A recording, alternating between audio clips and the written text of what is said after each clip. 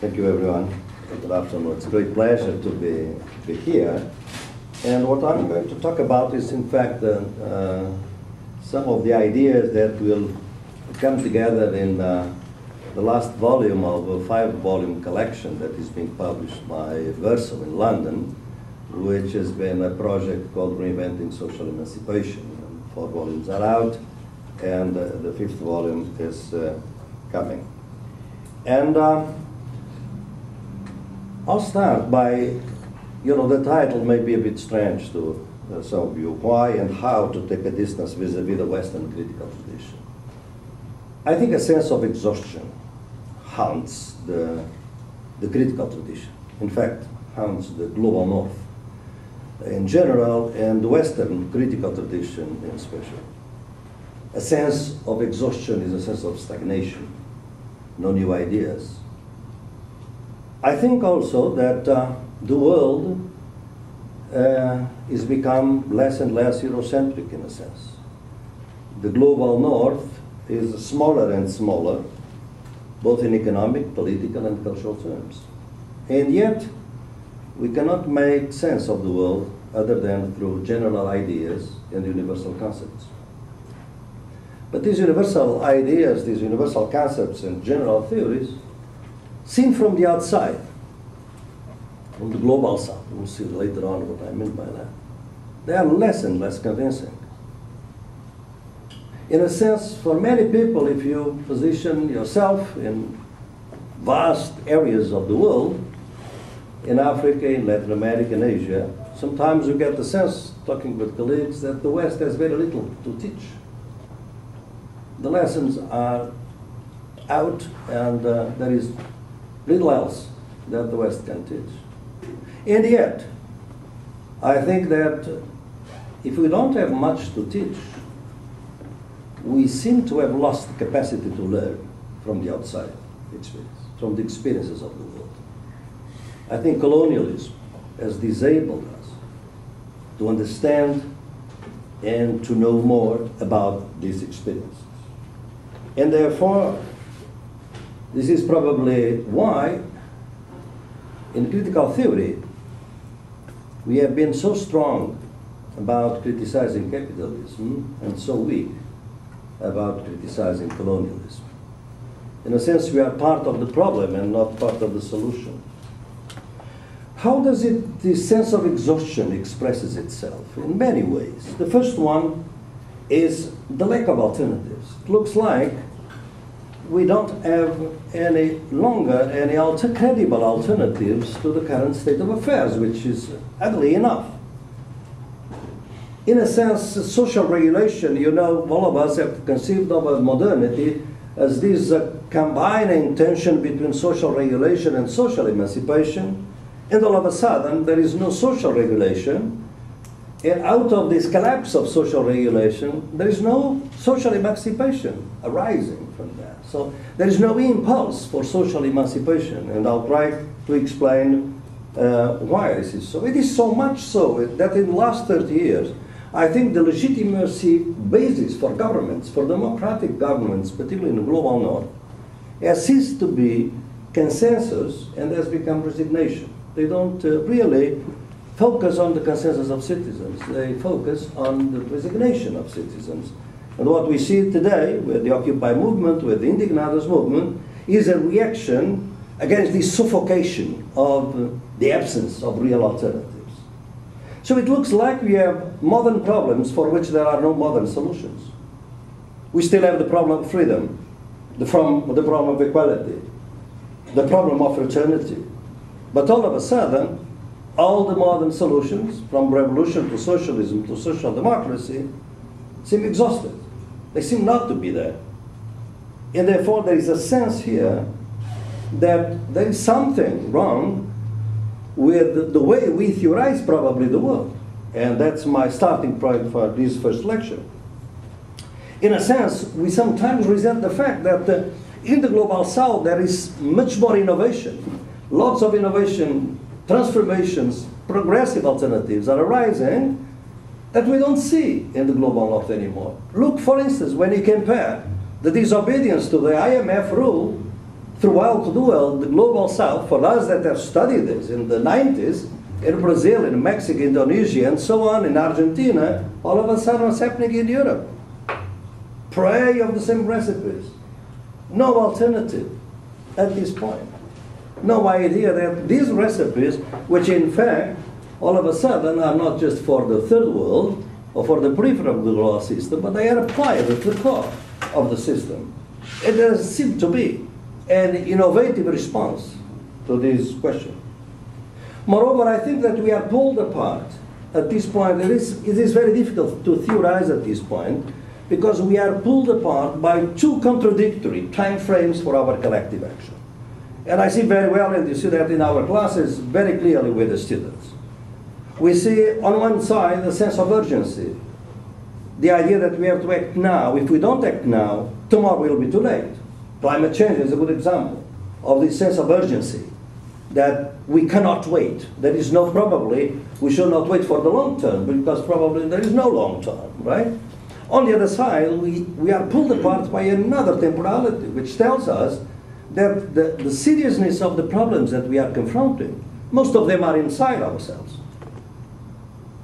call for a civilizatory change, for a civilizational change. And the civilizatory change cannot take place until 2015. That's when the United Nations says that the climate change will be reversible. We cannot change these things. So I think that we have, this sense of exhaustion is reflecting itself within critical theory, Western critical theory and in Marxism itself, as a sense of stagnation.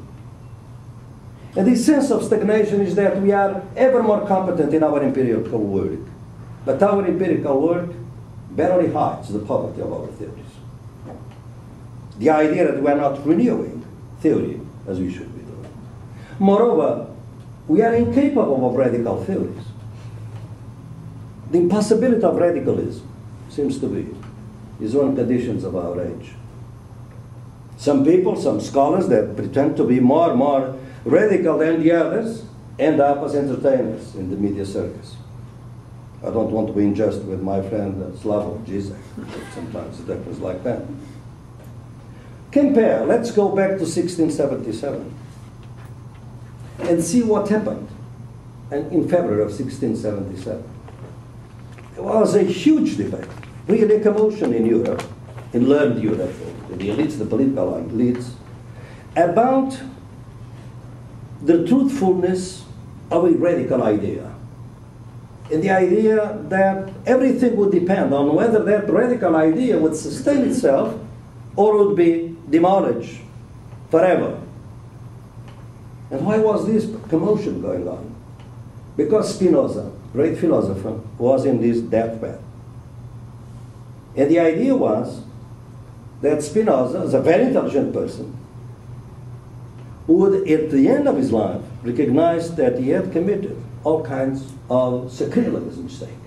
Because according to the Protestant governments of the time, Spinoza had denied the existence of God. Of course, we know that it was not true. Spinoza had a very beautiful concept of God, Deus sive natura, that is to God, that is nature. But for them, this was not. It was a denial of God. And therefore, the idea was that this guy, at the end of his life, at the moment of truth, when he was about to live life, then you come to the truth. Because no intelligent man, at that time, that's what they think, men and women, of course, would not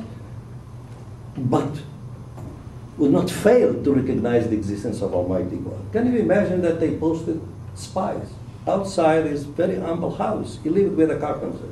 He died at 40 years of age. And they put spies around the house. For what purpose? Or they should report it to the authorities whether at the end of that, those very moments of his life, you'd call the confessor, the priest. You would in the end recognize and confess his sins and return to the church. So can you imagine the powerful idea of this guy?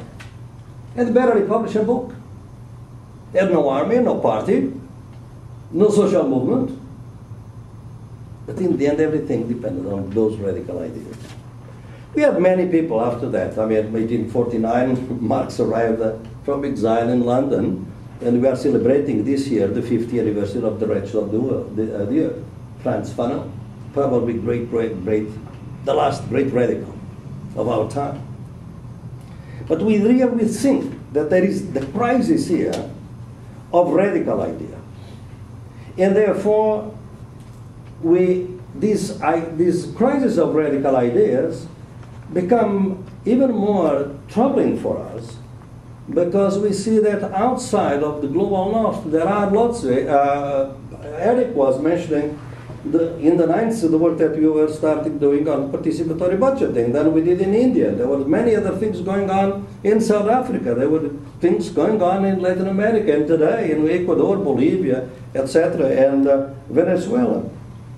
So we think that we look at those experiences in our departments and we write the dissertations about those. But what we do very often is we convert those realities into raw material for our theories. We fail to recognize, since we are so focused on the idea of a monoculture of valid knowledge, which is scientific knowledge, that we are not aware of the fact that those experiences have embedded and embodied knowledges. They are living knowledges, born in struggle. While we at our universities, in a very Hegelian sense, knowledge comes to us after the struggle, of course. And that's why we have vanguard theories. The vanguard theories is the false consciousness of this same syndrome. So it is very difficult for us to understand this and to see how these realities can be encompassed in our work. Moreover, even if we focus on capitalism, which has been our specialty, it is very hard for us confronting a situation that can be formulated in this way.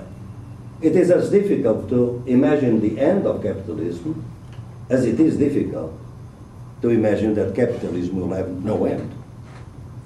We can't see really the end of the capitalism, but as an historical fact, it has to end one day. But between these two difficulties, we are really blocked. How does this sense of exhaustion reflect itself in theory? In two ways, in recent times. Which for me, in my work, and of course there's a lot, as you can imagine, of self-criticism in this stuff, I think that it's clear for all of you. The first one, there are two symptoms which I think are very important for us to analyze this sense of stagnation. The first one is what I call the loss of critical nouns. There was a time in which the North-centric critical theory, Marxism and other currents of critical theory, owned, in a sense, a vast set of nouns. One would start a book and one would see the nouns of the critical theory, which were very different from the nouns from any other theory.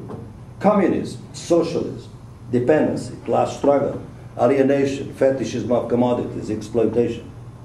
They were the nouns, in a sense, that were owned by the critical theory.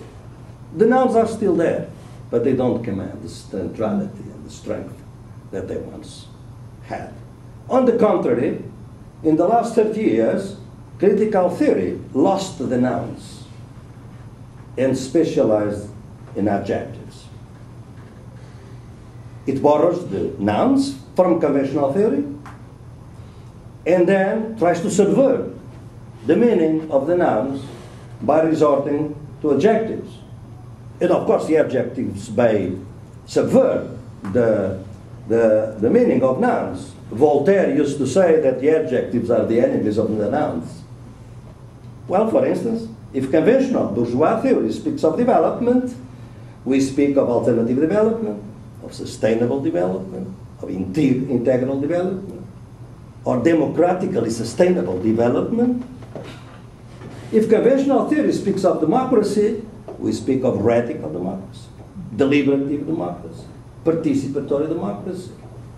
If conventional theory speaks of human rights, we speak, as I do, of collective human rights, intercultural human rights, indigenous human rights.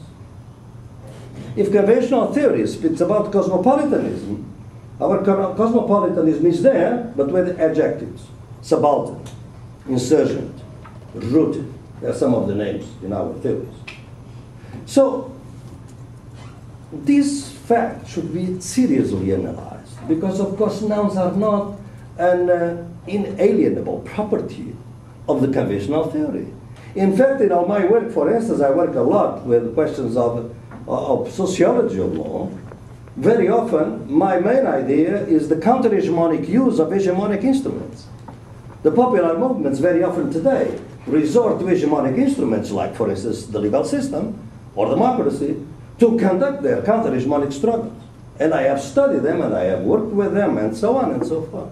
And yet, we should see the limits of this. Because in a sense, the critical theory is now relying on what I call conceptual franchising. We get the nouns from other theories and we try to renew theory by really using our own adjectives in our way. This is all possible and this is very important, but we should be aware of the limits of that. Because we become derivative since we have lost the nouns. And therefore we can change the terms of the debate, but we cannot change the debate. We speak on different conceptions of democracy, but democracy and something else. We can't at this point. And that's the problem we are facing today. Moreover, social movements throughout the world are really bringing in new concepts. But these new concepts are expressed in languages that are non-colonial languages. And we don't master them. And we don't know them. There were some that were very famous many years ago. In Swaraj, for instance. We just celebrated the 100th anniversary of Gandhi's book. In Swaraj became really a rallying concept for many people in the South. But we have more recent concepts. For instance, in the Constitution of Ecuador, summa causa. Or in Bolivia, summa camaña. Or Pachamama. Or many other concepts. Or we have in many today social movements in Africa the concept of Ubuntu. They are not expressed in colonial languages. And when we translate them into colonial languages, the usual familiar terms that we are expecting don't come out. Doesn't come out socialism. Doesn't come out democracy. Doesn't come out human rights. Doesn't come out development. Comes out what? Dignity, respect, territory, self-government, sacredness of spirituality. So concepts which are very, very unfamiliar to us, to Western-centric critical theory. For instance, we are absolutely unable to deal with the idea of spirituality. Because because of secularism, we tend to convert anything that smacks spirituality into transcendental type of thing. So we don't have a subtle type of knowledge for different concepts of immanence. That's part of our Cartesian inheritance. So therefore, we have a problem here. And the second problem out of this, in my view, this exhaustion, is what I call the ghostly relationship between theory and practice. There is a huge discrepancy between what it was foreseen and is foreseen in theory and the innovative transformative practices that are taking place around the world. I think that in the 30 years, in the last 30 years, the most advanced struggles had protagonists, social groups, whose existence was made invisible, was invisible for the Western-centric critical theory. Women, to begin with, of course. Indigenous people, peasants, Afro-descendants, piqueteros, unemployed, gays and lesbians, and now the indignados and the Occupy. So we have people that were not, they don't even organize according to the principles of organizations that were basic for us within the Western critical theory. The party, the union, the strike, the mass strike in the case of Rosa Luxemburg, the institutional action, or direct action, so these two options. Moreover, these people very often don't live in the urban centers that we are used to visiting them. They live in very remote areas, in the Andean region, They live in the basins and the plains of the Amazonian, of India, very remote people, struggling for water, for land, at this point, against the new forms of neocolonialism that we call land grabbing, which is probably the newest form of colonialism underway. So, and as I say, their struggles don't speak our language. So in my work, I'm going into detail on the consequences of the blindness of theories vis-a-vis the practices and the blindness of practice vis-a-vis the theory. So because of the blindness of the theory, the practices go untheorized, leading to ad hoc, spontaneism, and all kinds of things you can imagine. But the blindness of practice also renders theory irrelevant, basically.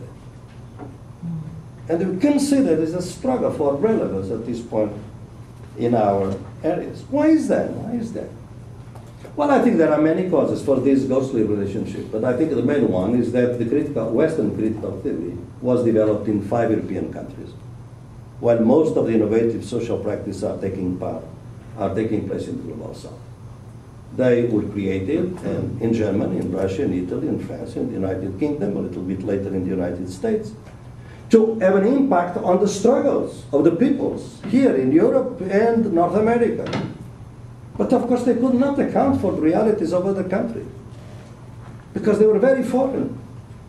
And we can see that now in retrospect how much of this reality was outside our concerns, because the theories were concerned with realities here. There was a great intellectual, Marx, all of them, that now all the manuscripts that are coming out in the new editions, which will be hundreds of volumes of the work by Marx, in which he dealt with ethnicity and with all these other non-Western societies, because he was aware of the fact of the limits of his theory, but he could never come out to develop fully all these other realities. So they really accounted for the realities they knew. There is nothing to blame, but then because of our hubris in the West, they became European universalists. They became universalists. One of the most intriguing things is that, for me, for a long time I've been studying the Frankfurt School, by far the most remarkable development of critical theory in the West, in my view, particularly the original one. How is it possible that for the critical school, almost no reference is made to colonialism, even though the majority of the population of the world at the time was under colonial rule? They were not relevant. They were not visible. They were not there. So I think that precisely because of that, we have this condition.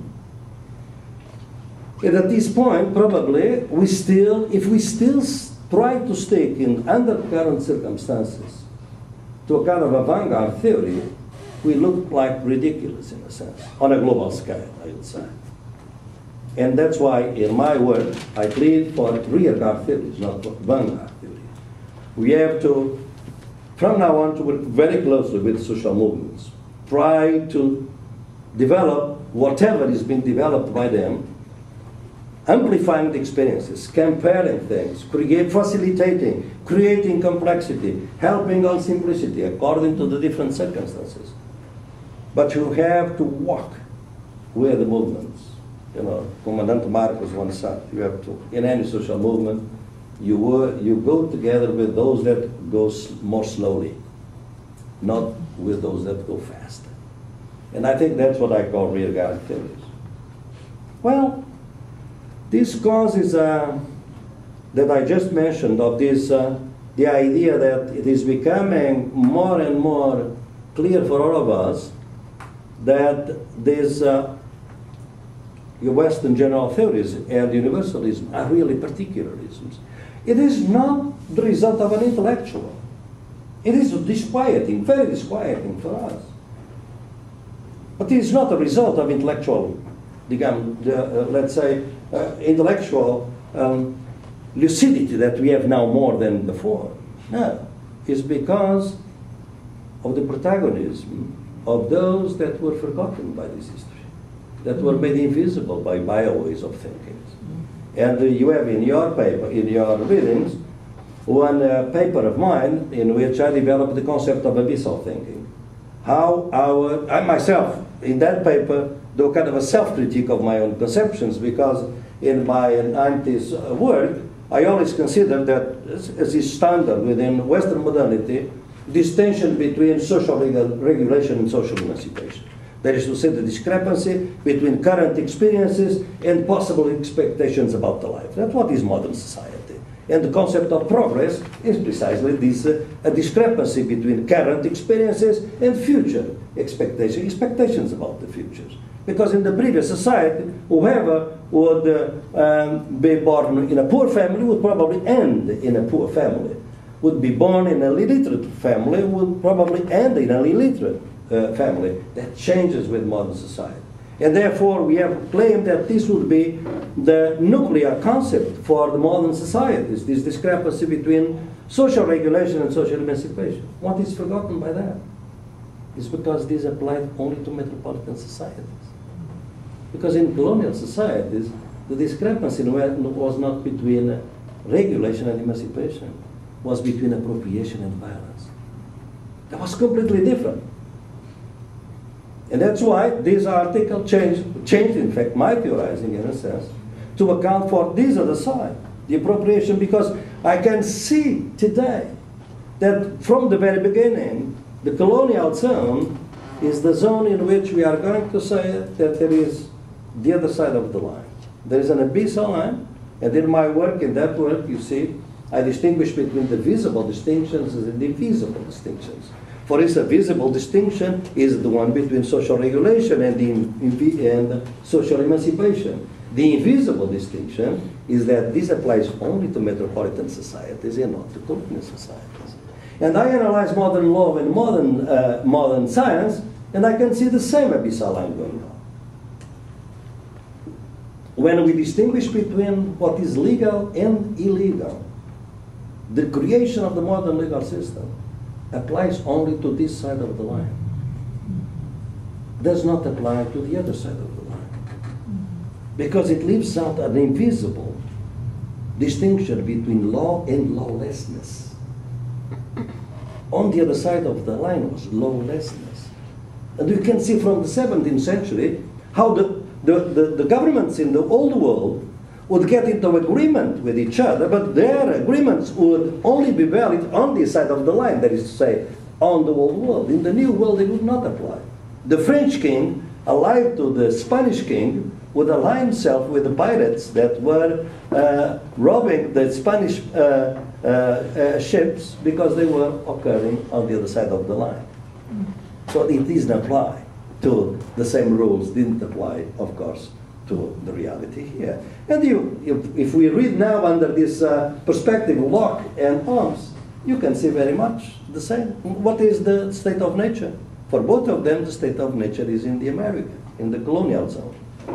What they don't say is that the state of nature is not what it was there, is what it is being created by colonialism.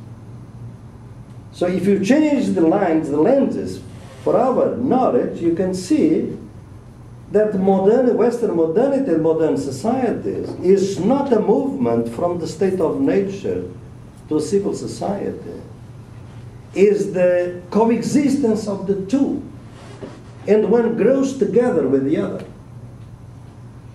Because at the same time that we are creating civil society, we are subjecting vast bodies of population to the state of nature. Example. All of us are very excited about the birth of labor law in the 19th century. Labor law was the most progressive form of social rights that we had in Europe and then in the United States. Because it was collective bargaining, because it was the recognition of the work as an access to citizenship. What we forget is that at that same time, labor law in the colonies was penal law, was not facilitative law, was not protective law, was penal law, was forced labor. We have a distinction on this side of the line, for instance, between the laws of things and laws of persons. On one side, family law, inheritance law. On the other side, contracts, property, buying and selling, things, and so on. Well, on the other side of the line, all law was law of things. Some things were human, other things were not human. So we forgot this disparity because, in fact, our theories have been focusing on this side of the line and left the other side of the line invisible. And of course, it is the struggles of the other side of the line that are now more and more showing us how much we have wasted of social experience. Things that we have not seen. Because in fact, this divide, this abyssal line, one could say, well, it ended with colonialism. No, it didn't end with colonialism. In fact, continues today. And I think that's what we could call now the idea of post-colonialism is precisely this. It's the idea that colonialism goes on today under different names and different ways. That is to say, we still continue to create abyssal lines between humanity and sub-humanities, between what is civil society, what is state of nature. In a sense, we are witnessing in our societies the return of the colonial. There are bodies of people to whom we don't apply the civilized laws of constitution and of the rule of law. You have the colonialists in our societies today. The abyssal line between us and them goes down. And in my work, I distinguish two very prominent cases of abyssal others in our society. The terrorist and the undocumented migrant worker. All the principles that we have developed in modern law and so on don't apply in general to them. If you look at the most recent migration laws in Europe, you can see that they are not really organized according to the principles of social regulation and social emancipation. They are organized according to the principles of appropriation and violence.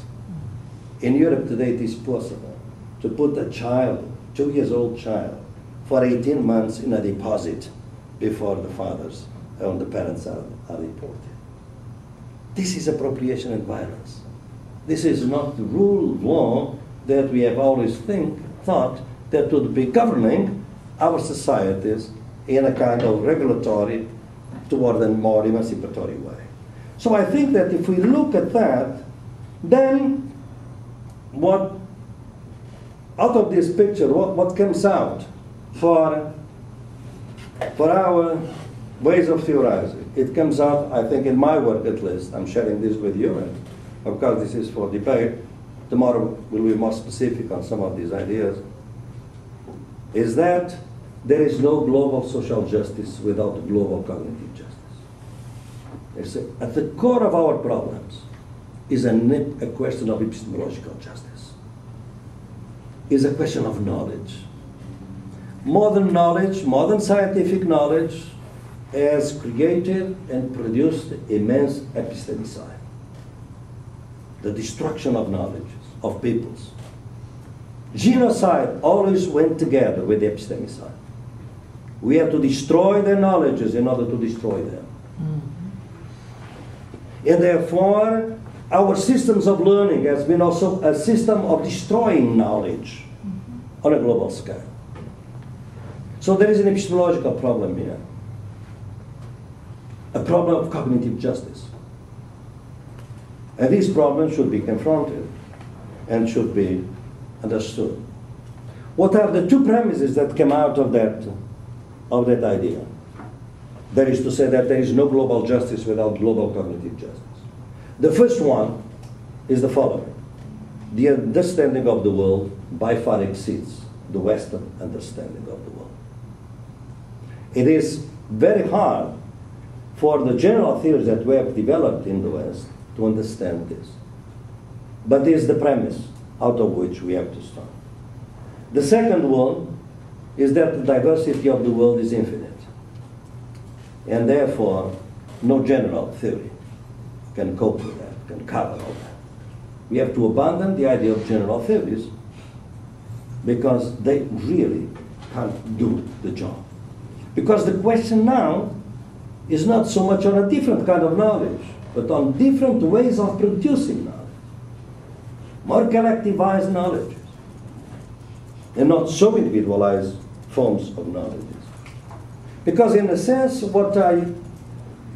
if we do our work in with with this critical lens I'm trying to develop in some, in my case, mostly in Latin America and Africa, what we can see is that we really don't need alternatives. What we need is an alternative thinking of alternatives. Alternatives are there, but we don't value them. We don't see them. And I really am always reminded of the reaction of the most of the Western critical traditional theoreticians when we started the World Social Forum. In a sense, the World Social Forum didn't fit these ideas that we had developed before, and therefore they were really stigmatized. So in a sense, if we start with these ideas, then what is the alternative? The alternative is what I call the epistemologies of the South. And the epistemology of the South is a quest for new knowledges and new forms of production of the knowledge based on the experiences of the classes, the social groups that have suffered the injustices, discriminations, and oppressions of capitalism, colonialism, and patriarchy. There are forms of knowledge that start from those bases, and they are born in struggle, and they have to be kept there. And when we look at those, and this epistemology of the South, as you can imagine, has nothing to do. A colleague of ours from Australia, Cornell, wrote a recent book on Southern theory, which is very equivocal, because Southern theory for us are the theories produced by Southern theoreticians. Well, people that live in the geographical South, well, it doesn't make any sense to consider Fernando Henrique Cardoso as a theoretician of the South, in my sense. The South here is a metaphor for the unjust suffering by capitalism, colonialism, and patriarchy. It's not a geographical concept, even though most of the people may live in the southern hemisphere. But there is also a South in the North, as we even coined them many years ago, the interior third world. We know that. There is a South within the North, there is a North within the South in this concept. Is the unjust suffering by colonialism, capitalism, and patriarchy that leads, in fact, to this impulse of this global South. So the epistemologies, these epistemologies of the South are based on two very broad ideas. I'm not going to be able to develop them today. One of them, at least, I'd like to, in the time that I still have, to give you a few glimpses of this one. The first, there are two very key concepts. One is ecology of knowledges, and the other is intercultural translation. What is ecology of knowledges? Well, the ecology of knowledges is the idea that all knowledges are incomplete. And therefore there is no ignorance in general, no knowledge in general. We always know against a certain type of ignorance, and you conquer a certain type of ignorance, but it's no knowledge in general or no ignorance in general. It may turn out that what we learn for a given type of knowledge may be producing ignorance about another type of knowledge. I always mention this, probably some of you have heard that story of my student, an indigenous student law school in Colombia, when I was doing my work there, and she arrived at my office crying. And the reason why she was crying, because she was taking class in the law school the first year on contracts and property law, and of course the professor was telling her, according to the civil code, that land is individually titled and of course can be sold, it can be bought, and so on. And she raised her hand and said, but Professor, in my community this is not so, because the land does not belong to us, we belong to the land. And nobody can buy or sell land. And the professor shut her up saying, I'm teaching the civil code. I don't care about other concepts, property. And she arrived at my office precisely with this idea. So she was learning about the civil code, the modern rule of law, and by the same process, she was unlearning through the professor teaching about her own knowledge of property, communal property, according to the indigenous rules. So our institutions, our universities are centers of learning and of unlearning. And we should very much concerned about how much unlearn we produce by the process of learning and teaching our students. And we should be very much aware of that. And therefore there is no hierarchy, abstract hierarchy among knowledges. There are contextual hierarchies among knowledge. If I want to go to the moon, I need scientific knowledge.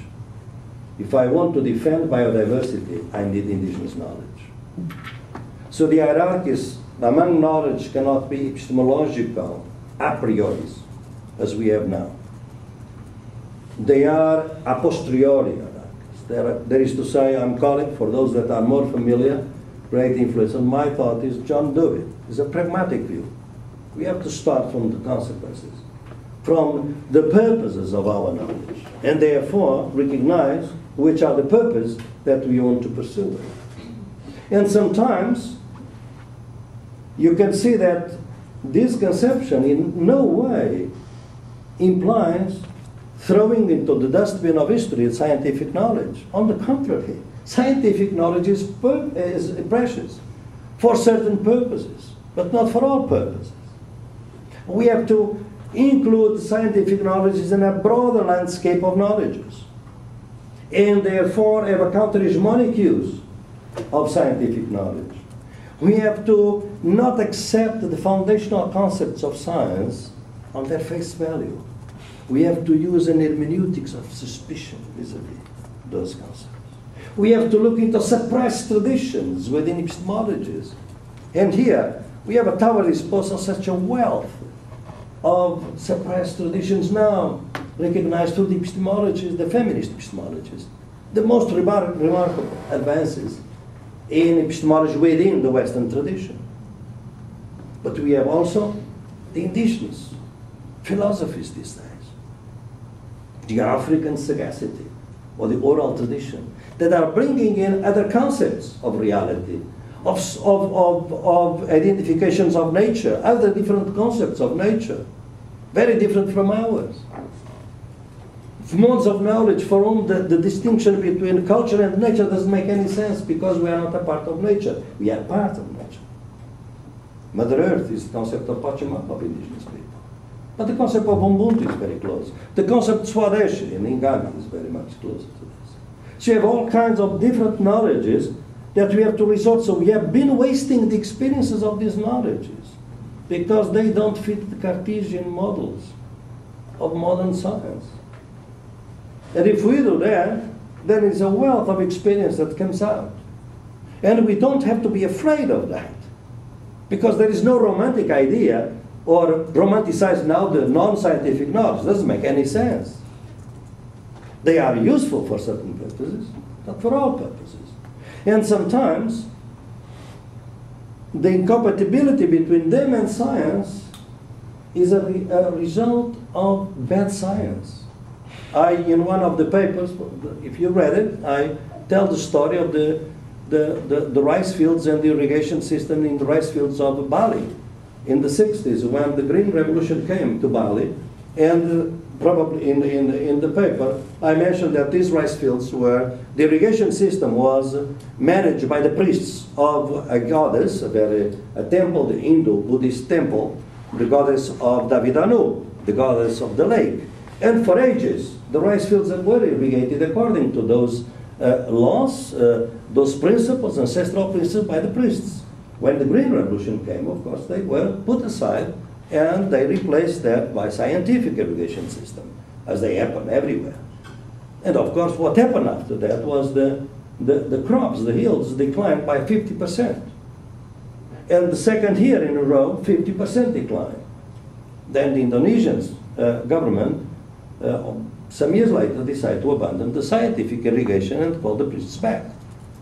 And the irrigation system, according to the priests, went on from then on. Well, what happened was that 30 years later, two young kids, young scholars of the MIT, computer modeling specialists, analyzed the sequences of irrigation in the Bali, in the rice fields, and came to the conclusion they were the most precise that one could imagine. No other form of sequence would be most adequate to that reality other than the ones that were developed by the priests. That is to say, there was no incompatibility between the science and the ancestral knowledge. The incompatibility was created by bad science, because computer modeling revealed they were the most efficient sequences. And efficiency was what the Green Revolution was looking for. So why destroying the ancestral types of irrigation system? Because, as I say, of bad science. So if you look at this, you can see that it is just a question of humility, in the sense that there are limits of the reality that we can learn through a certain type of knowledge. And these limits are there, and of course we should acknowledge them. But then we should acknowledge the other possibilities of other knowledges.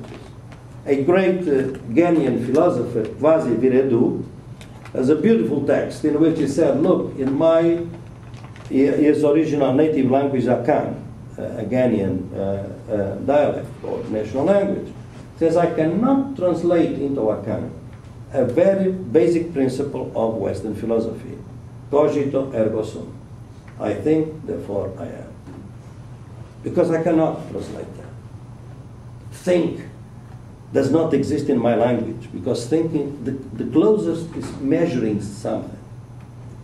The I cannot, because I does not exist in my language, because I'm here and I'm there, I'm with or without. But there is not the concept of I am. So I cannot translate that into my language. And he asks, is that an inferiority of my Akan language? He says, yes, it is true. I'd like to express in my own language such a basic principle as cogito ergo sum. But then he goes on saying, but what can I say in Akan that you cannot understand in English or French or Spanish? And he goes on, for instance, with concepts from Akan, which allow for the totality to be present in all the parts, and not have any kind of harmony between the parts and the totality. The cosmological unity of the self and the community. The holistic forms of conception that for us are so difficult to develop. So you can see that what he's doing here is what I call diatopical hermeneutics. That is to say, you interpret with one foot in one culture and another foot in another culture.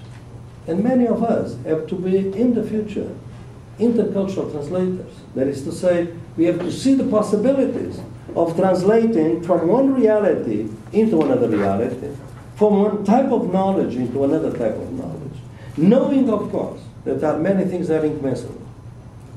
In fact, after 5 centuries of colonialism, many things are not pronounceable anymore. Many peoples lost their language. Many people lost the ways of affirming their aspirations. So you have tried to retrieve all these experiences, not an easy task. But in fact, the work that we have been trying to conduct, we are trying to develop certain strategies through which we can put together different conceptions through intercultural translation. I've been doing that with human rights.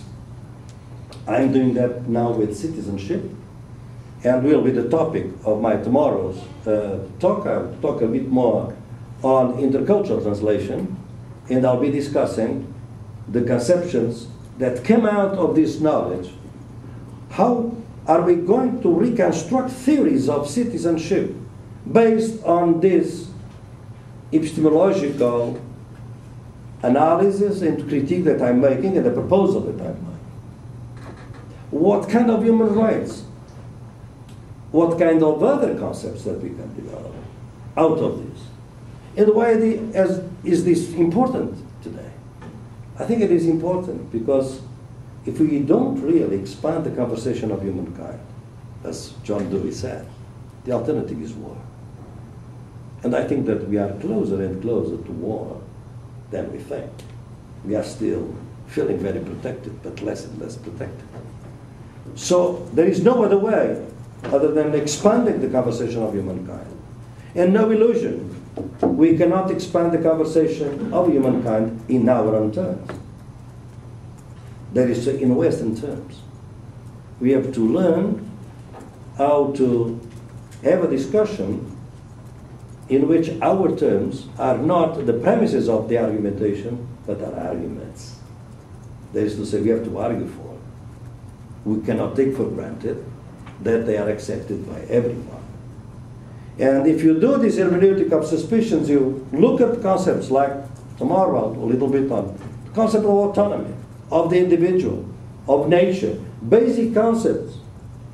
If you subject to them the landscape that comes out, is a richer landscape.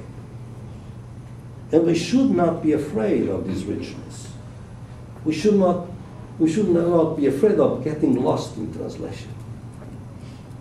Because I think that what we've been is, we have been really lost in the world. The West is more and more. The problem is that the ideas, the power of our ideas is being replaced by the ideas of power, military power. And we are economizing a lot of conversation, and we are repressing and suppressing that conversation. So I end here, and we'll continue tomorrow. You talked about incompatibility born of bad science, and I think we see that taking place frequently, particularly when it comes to economics. Trying to impose Western economic models of democratization along with capitalism in a lot of countries, specifically in Africa, during the decolonization period. And what role do you think that we have in, essentially those things were done to reduce human suffering. So what role do we have in, I know it ties into sort of expanding the conversation of humankind, but specifically what does this look like? As individuals, what do you see people doing to address these situations without, sort of settling with those colonial attitudes? Well, it all depends on the we. Who are the we? We, individual scholars, we members of countries, of countries that used to be rich countries and now are countries of rich people. What are you we? What kind of knowledge can we mobilize here?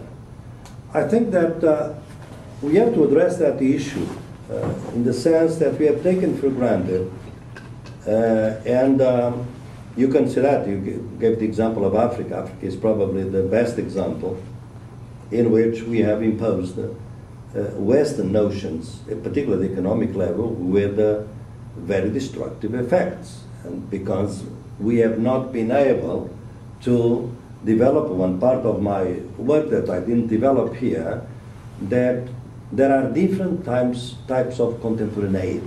That is to say, a peasant in Africa is my contemporary, but is contemporary in a different way. For us, following a linear time conception of history, the peasant in Africa is a residue, is a backward, is something that is ending. And if we look at the rapid rural appraisals by the World Bank, in which they go through Africa and other countries, and in 15 days they account for the situation of the agriculture in those countries, it's very clear the linear time behind that is this monoculture of the linear time. And therefore it's very clear to see that if the peasant meets the CEO of the World Bank, or the executive, or whatever, it is a simultaneous encounter, but it's not an encounter among contemporary people. So the first thing for us is to see that the others are our contemporary. So we have to understand different concepts of contemporaneity, and not having just one way, which is our way. Because that's the problem of our concept. So the we is that you have to question some of the basic concepts. The concept of development.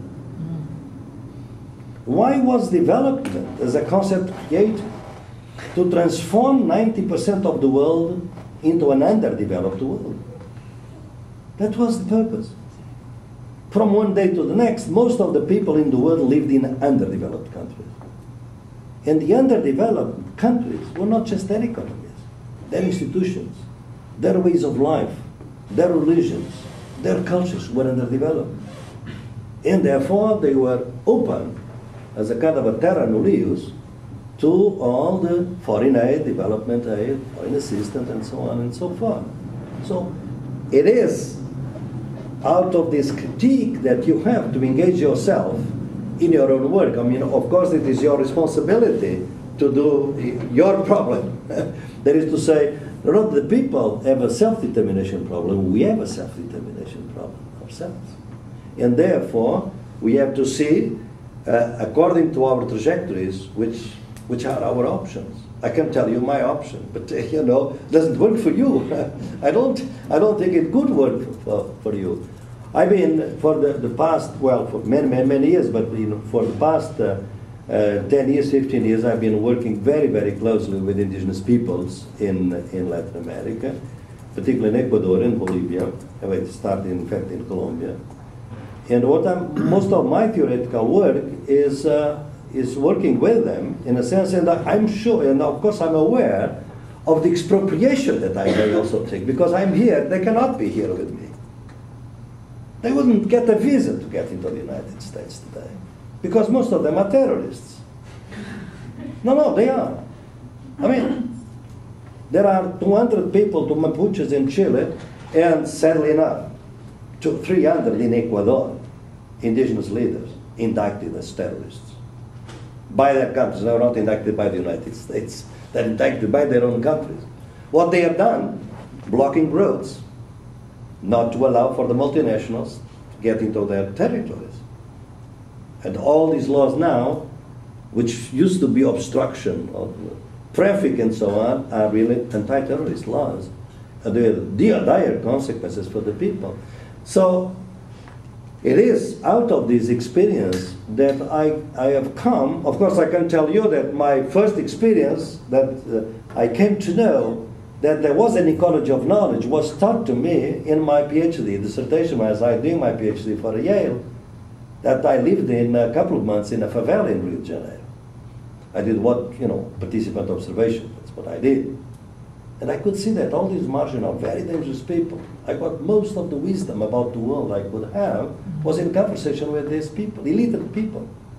But we could develop really conversations about the meaning of the world, the meaning of the future and the past, different conceptions that alert me to the idea that there are alternatives, and tomorrow, in the concepts of citizenship, we'll see how I developed some of these alternative concepts. They are really born out just not on empirical research, is on solidarity work. Because participant observation is one of the most, I would say, naive forms of expropriation. Because you go so closely inside that you are, you know, a good robber, much more. You know. And I did that. So today what you have to do is really to work, to see how your work can further help the struggles of them. So I worked very closely in the preparation of the constitutional processes in Bolivia and Ecuador. And I went there, and I'm fighting there now because we have a very strong struggle in Bolivia going on tonight. A struggle in which I'm involved is the Tipnis, I don't know if you know that, is a national park, and the government, a progressive Marxist government, indigenous government, wants to build a highway through the park. And indigenous people don't allow that because they say that they are their sacred territories, and the highway would destroy their relationship with the nature. So we're not talking about, you know, reactionary oligarchies. We are talking about the government of one of the most remarkable Marxists in Latin America, Álvaro García Linera, good friend of mine, vice president of the government. Different conceptions. Is it possible to have a discussion and a conversation? Because if we don't have a conversation, we have war, as they had. They really tried to stop the march, but they didn't succeed in stopping the march, because the Bolivians are very much used to marching, as Evo Morales used to do. So they arrived in La Paz, and the road is suspended. There is a law that says that Tipnis is intangible. They said no road can go to Tipnis Park. So a democratic event which is not in our scripts of democracy, because this is neither revolution nor reformism. It's something else, because it cuts across different universes of knowledge. You have the indigenous knowledge on one side and the modern nationalist knowledge on the other side. Both of them are honorable. Both of them are allies. That's why it is so difficult to take sides.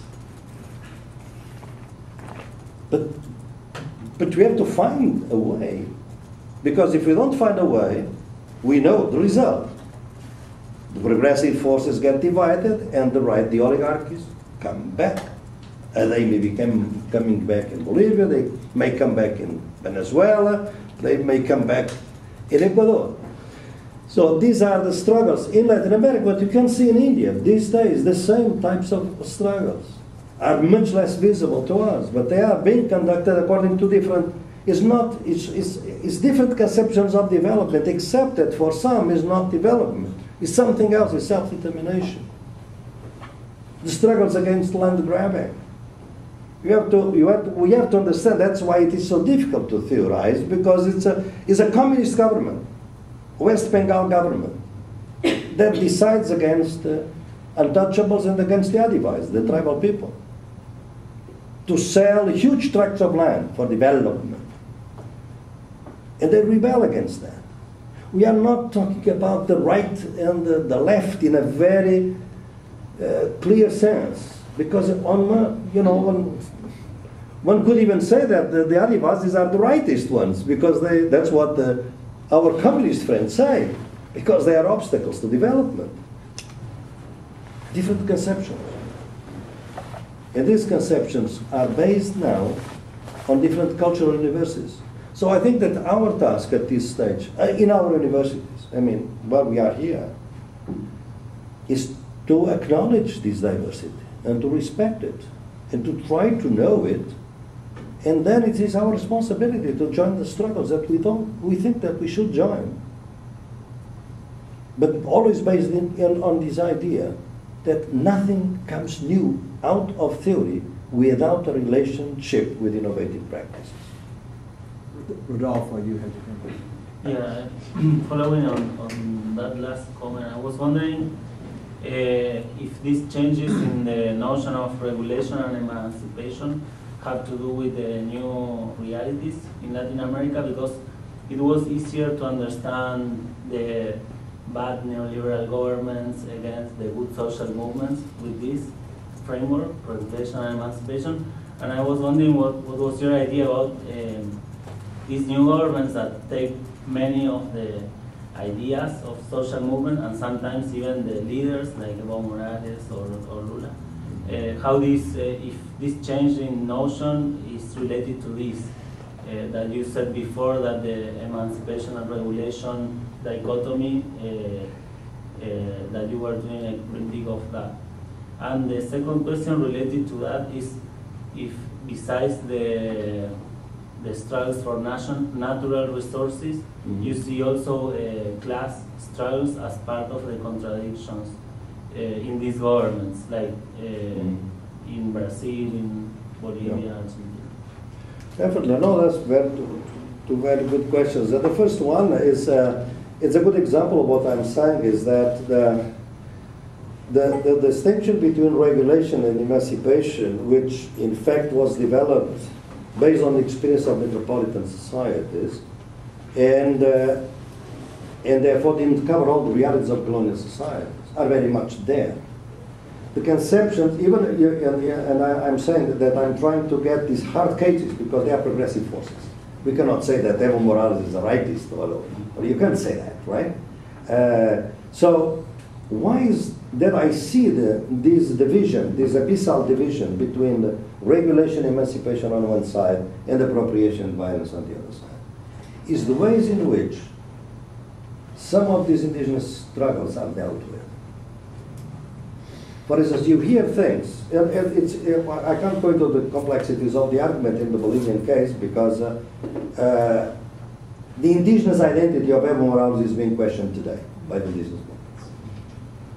But this is a very complex question, and We can debate that later if you want to, but it's a different issue. But what is clear in the arguments of the government is that the indigenous people are being easily manipulated by the US imperialism. That is to say, indigenous peoples are minors, as they used to be, according to this model of thinking. Therefore, they are easily manipulated. I'm not saying that there are not attempts at that. Of course, the US ID today in the continent is the new form of imperialism in Latin America, is local development. We go to the remotest areas in Latin America and you see a project by the US ID. A group of theater, a group of culture. They are not funding military now coups, because military coups are out for the moment, right? They are these cultural projects. And that's where you see many of the indigenous leaders against governments have been project leaders. So you see that. But am I going to reduce the indigenous struggles to the US imperialism in Latin America? I can't do that. But this argument is easily made because the idea that the indigenous are children, so therefore we cannot apply the same rules, are still there. That is to say, the abyssal line is still very much in the conceptions that run through these conflicts, even when they are, as I say, progressive forces altogether. And the same thing happens with the natural resources.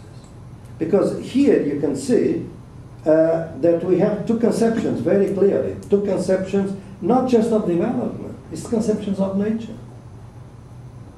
Because our concept of nature is our Western concept as a kind of an inert reality that is inexhaustible, infinite, but is res extensive, according to Descartes, is really a very peculiar form, because it only exists in this corner of the world.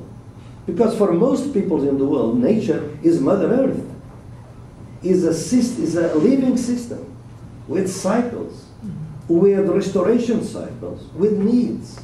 And we are part of that Mother Earth. So the natural resources, then we have created this idea, which is many people have created, that indigenous people are against the exploitation and exploration of natural resources. They are not. But they would like to change the terms. And they would like to be consulted. They are not being consulted. They are not being consulted by Chávez. They are not being consulted by Rafael Correa. They are not being consulted by Evo Morales. So this consultation, which after all is international law, is Convention 169 of the ILO, is not being respected. So we have to see, and that's of course you can say, well, but these are two absolutely incompatible, incommensurable conceptions of nature. They are. But it is possible to have an intercultural translation, it is. If you start a conversation based on these premises, if I'm going to say that, you know, your concept of Mother Earth is bullshit, I mean, Mother Earth, what is that? A river is a river. A man and a woman is a man and a woman. How can a river be sacred? See, if we start from this, no conversation is possible. But if we accept there are people for whom rivers are sacred, certain rivers, not all rivers, of course, certain rivers are sacred, now we can start a conversation and we can probably exploit those resources in a way that does not hurt the spirit of the land. And I'm giving you, giving this an example from Malaysia. It's not an example of the Orange Angli people in Malaysia.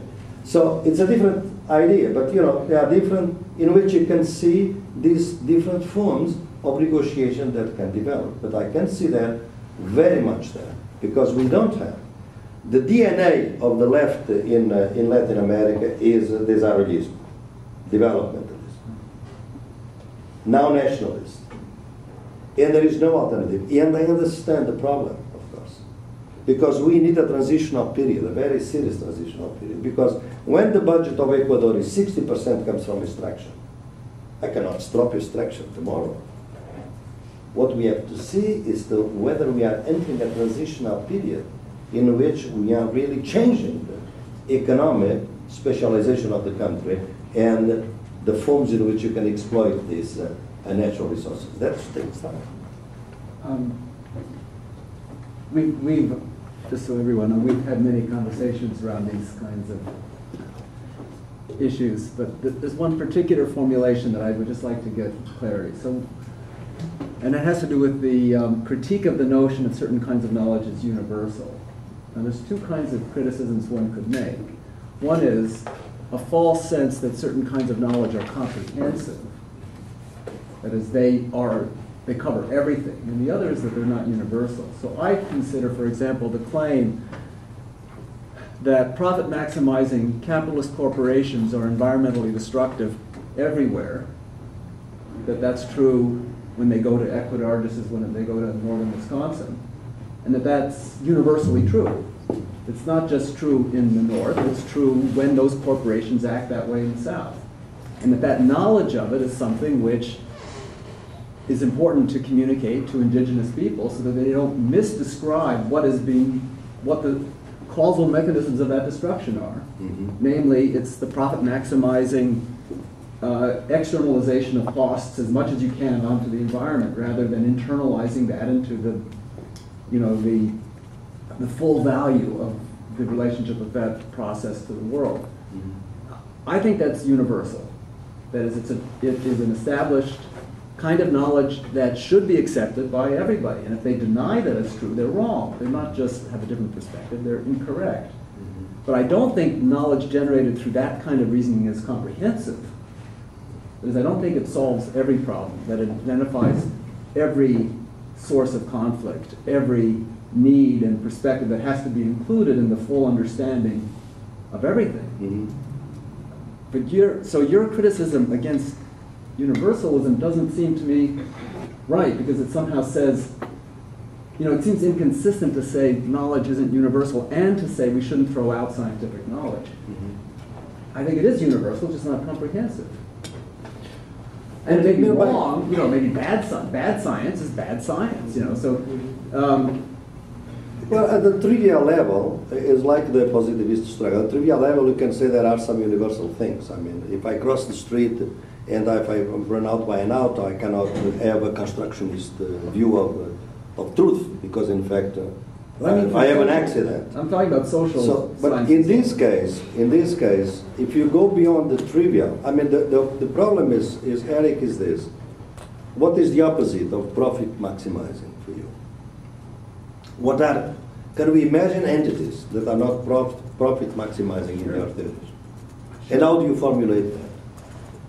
Right. Because the way in which an indigenous person can receive your information depends on the context within which he locates your piece of knowledge.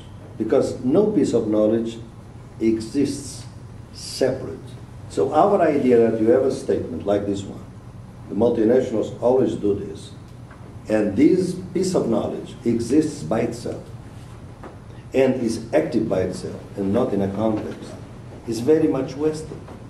The problem is that you have to understand when you say it is, first of all, how it is received, how people understand profit maximizing to begin with.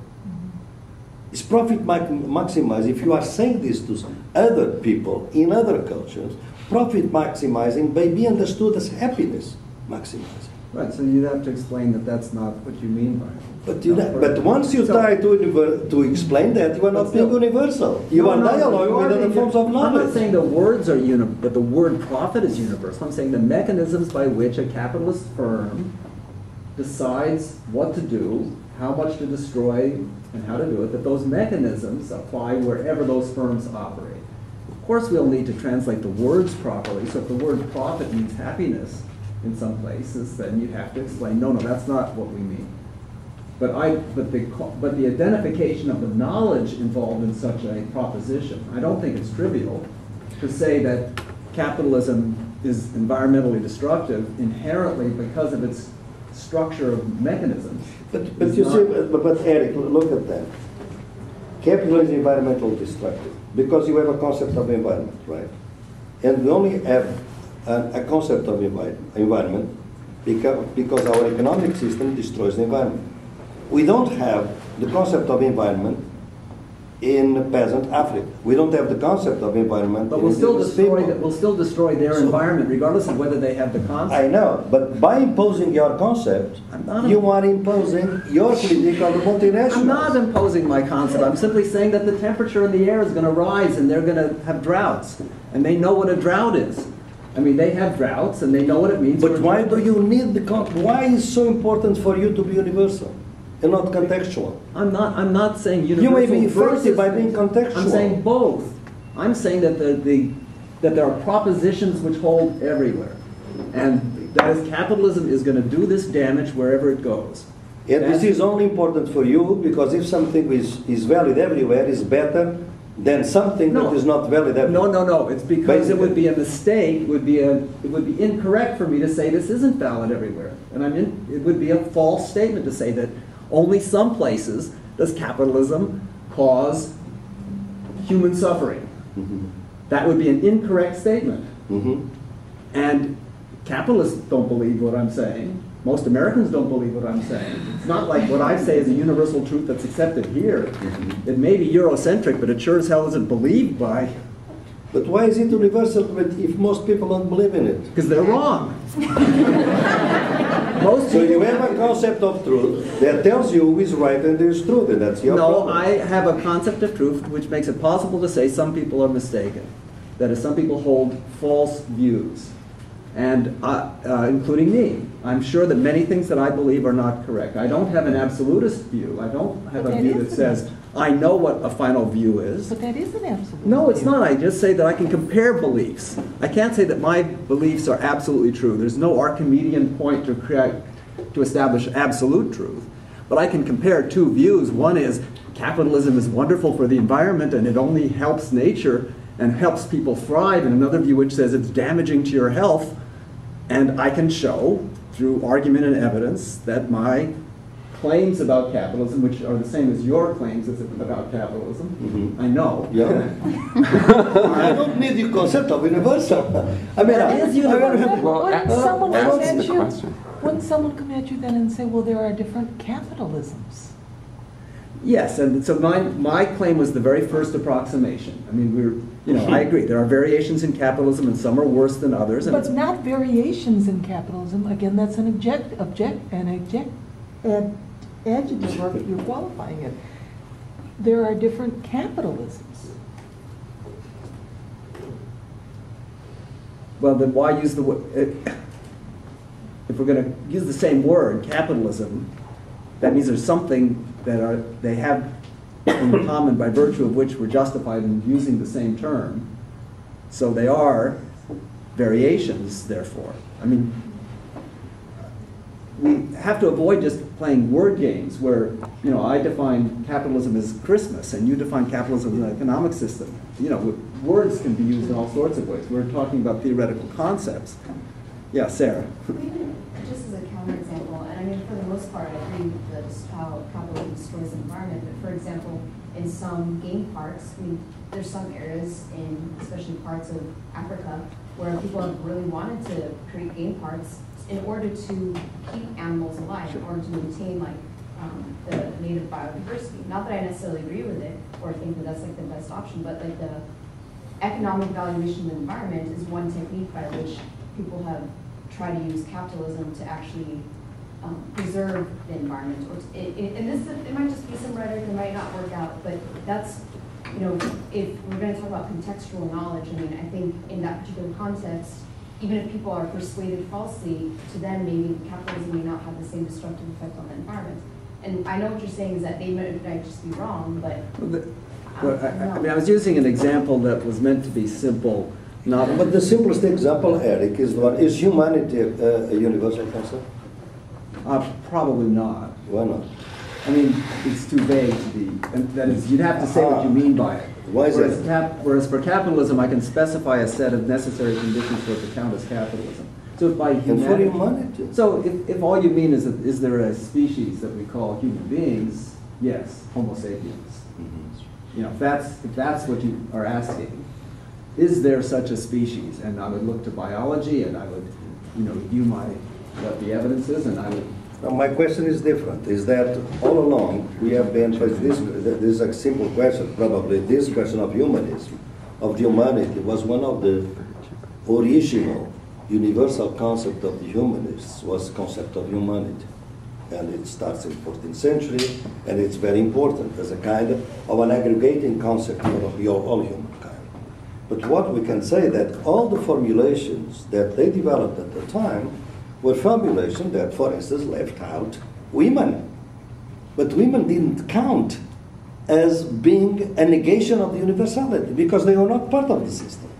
So whenever we make a statement that is general, but on the other side of the line there are other realities which are not relevant for our argument, of course we may make a kind of a general concept, but you are leaving out all these other populations in this case, and that's why the concept of humanity became, for me, for instance, if you ask me, I say, well, it's not. Humanity is an aspiration. Because when I look at the history of ideas, humanity in our modern societies, capitalist societies, doesn't go without subhumanity. We always need some categories that are subhuman. They may be women, they may be indigenous people, they may be whatever. Well, you don't have any subhuman categories. You don't. No, I'll talk tomorrow about that. But no, Do you actually think there are people who are subhuman? No. Okay, so you don't have any subhuman. But what I'm saying, why do I need that in order to be right, that I'm universal? No, I'm just saying. That's the hubris of Western knowledge. I'm not saying in order to be right you have to be universal. I'm just saying there are some things which are universal. It's not that everything is universal. Just the opposite. In order to be universal, I should be right. That's your argument. No. I'm saying there are some propositions I can make about the world that hold everywhere. Your world, the way you view it. It's not just a matter of perspective. I think that some... Precisely. Well, including your things are not just a matter of perspective. I think they are. And I'm not offended by that. I acknowledge as a universal truth that people situated in specific concepts have access to knowledge that people out of those contexts don't have. I think that's always true. That is your claim, I think, is a universal claim, that indigenous people and people located in any context have access to forms of knowledge that are not accessible outside Eric, of those but that's a contexts. bad formulation because it's a perspective-less idea about perspectives. I think that's right. It's a universal claim about perspectives, as opposed to that it's only in some places and in some indigenous people that have specific knowledge. I'm prepared to say it's true in general. Not just that it's true for the particular indigenous people who you've met, but it's true in general. And that's important for people out of those contexts to fully recognize so that they listen and exchange and do the intercultural translation, which I agree is absolutely necessary for somebody who's out of the context to get access to the special kinds of knowledge you get only by being inside of a context. So I think that's a universal truth, not a particularistic one. It's not a partial truth. It doesn't apply to only some indigenous people. It applies to every situated knowledge. Even the idea of God is partial. How can you say that there are no partial truths? I mean, I don't understand. The fact I'm that ecumenical. You're not. I'm ecumenical. I think some truths may be partial, some may not. I just don't have... To be ecumenical is to allow for ecumenical perspectives, not to allow for a perspective-less perspective about them. That something is in general, that something is universal. And because of it is one of the things that is basic of our modern knowledge is what I call the dominant scale. For us, we have two very dominant scales, the global and universal. Whatever is the opposite of these things are diminished realities. Well, I wouldn't. But the local versus the global. I would not. The particular versus that. That is, I never said that the local is less valid, less valuable, less crucial, less important, less foundational to our ability to transform the world and reduce human suffering. But then why do you need the concept of universal? Because if you have an equivalent, the particular is an equivalent to it. Because some things are universal, like the destructiveness of capitalism. I think it is destructive wherever, as a system. And it is destructive, but Patrick. No, I just want to, because it seems like you guys are not going to come to an agreement. We've been at this for 25 months. But I want to ask Boa two questions based on what you've been saying. Get him to answer two questions. One is, are there any universal truths in your opinion? And two, do you agree with Eric's claim that profit-maximizing capitalist corporations, wherever they go, will be destructive to the environment? Do you believe that holds true everywhere? I would have to analyze that. I mean, I'm not saying that I need to be absolutely unconditionally about that, because the game I would agree maybe with just that. the opposite. Maybe Yeah, sure. just capitalism is good for the environment under certain circumstances. Right, I would agree with that. That's not... So why should I need that? Again, I have to look into the context. And the first question, in fact, I don't agree, but of course it is a bad answer to a bad question. Because the problem is with the question, if there are universal truths. Of course there are no universal truths.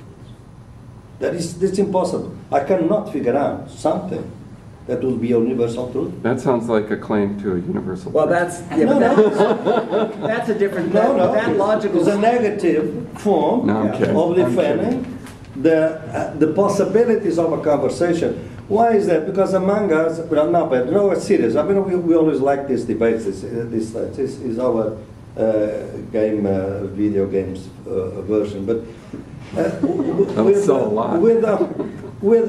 among us, it's not a problem. But if we are in real struggles, not in this environment, and with people that they don't have the same learning that we have, they don't have the same sex, they don't have the same culture, they don't have the same forms of consumption in your life, and so on. And if you want to entertain a conversation, the conversation about the universals is the worst possible way of starting a conversation, in my experience. Because by saying something universal, you are putting yourself in an imperial position. And therefore you are denying other possibilities that from your point of view are going to look like stupid. And in fact they may be, in fact, for you. They're not for them. So it's a bad starter.